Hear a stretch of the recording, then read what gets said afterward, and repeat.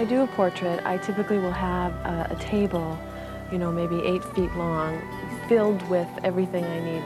And it kind of is just an instinctual thing in terms of which particular thing I'm going to take and make a mark with. I love the materials, and I really find pleasure with that experience. I have a real affinity for the tactile nature of all the, you know, the mediums that I use, and so you can make an entirely different mark with a chalk pastel than you can with an oil stick, and a large oil stick is sort of a fattier, kind of larger mark that you might make big and more expressive, and then there's smaller oil sticks and you can make a smaller line, and I like to have the line quality varied and the shape quality. We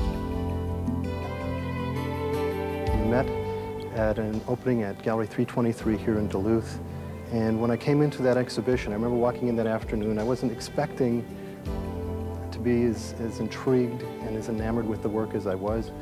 Later that afternoon, I was introduced to Anne. We stood in front of the works, we talked, and it was an immediate connection not only with the work, but with Anne herself. We started talking about her grandmother, the inspiration that her grandmother was in her career and in her life and her personal development. And I fell in love both with Anne's work and with her grandmother's work.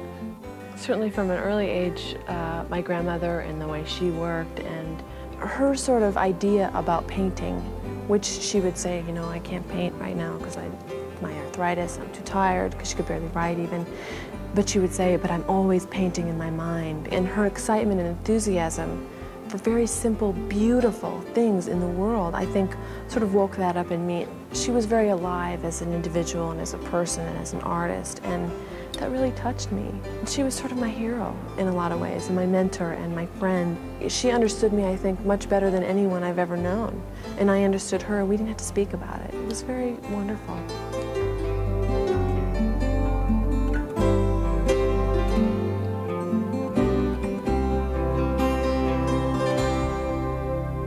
Much of the work, of course, is portraiture of family and people that I'm close to and have a great affinity for and love for.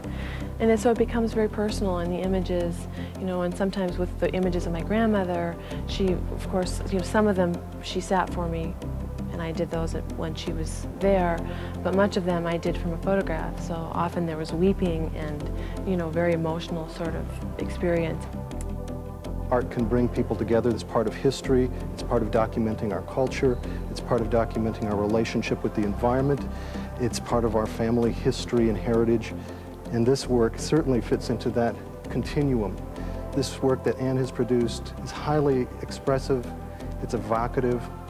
Not only does she impart a sense of history to those works, but she imparts some part of herself and a feeling of ritual that I think makes these works very outstanding.